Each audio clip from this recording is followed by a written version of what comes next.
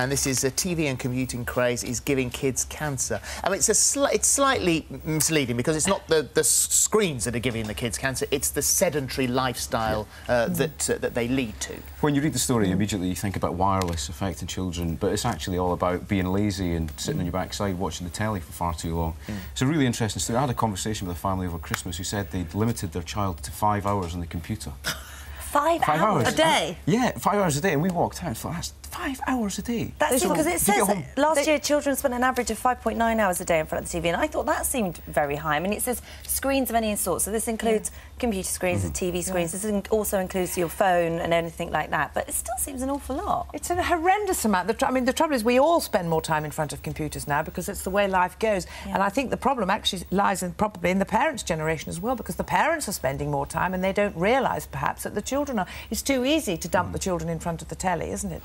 We are looking at this in quite a bad... I mean, there's no doubt that if you... computers within schools and educational, and there's a lot of... There's a lot of great use that comes out of them, but you just think of a child sat there... But it's also how fast it's happening, because a decade ago, 21%... This is 10 years ago, 21% of kids had never been online, and today the number is down to just 1%. It's an incredible statistic, isn't it? I think about my generation. I'm 32 years old now, and I remember the first Christmas I got a games console. My granddad had been really upset because we sat in front of the computer screen for about 6 hours playing Sonic the Hedgehog. You look at it now with Call of Duty, and kids sit there for hours playing it, hours and hours on end. And I've got a 3-year-old son, and I think about it. We discuss it a lot. How much time can we let him play a computer game?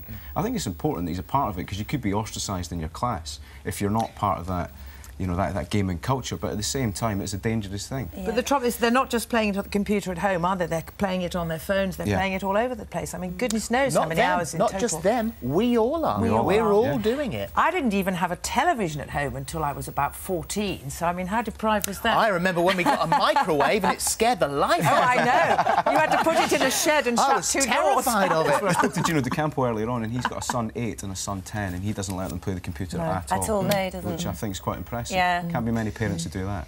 Here's a very serious and terribly sad story. We'll take this one out of the Guardian here, and this is the mother who beat her 7-year-old son to death for failing to learn the Quran by heart, she's been jailed for life. Sarah Edge had to be helped sobbing from the dock after being told that she would serve 17 years before being considered for parole. And this was... there is an expectation that there would be elements of the Quran in religious lessons that would be learned, but this was way over and above what was expected. To learn the whole thing. Well, apparently he would then become a Hafiz, which is somebody who memorises the Quran completely, and the mother hoped that such status would improve, such ability would improve the status of the family. But what is the most extraordinary thing is she was apparently regarded as a very good and loving mother until this obsession began to take over, and the way she treated her son is almost too horrendous to reveal. Well, this was Mr Justice Wynne Williams who said he concluded that her son was subjected to prolonged cruelty and the violence was not confined to the day of his death, so obviously it's something that's going to be... And you do wonder why somebody didn't pick up that he was being... That's what I think, too. I think maltreated, you know. Certainly, as Holly just said, there was an ongoing investigation into what happened prior to his death.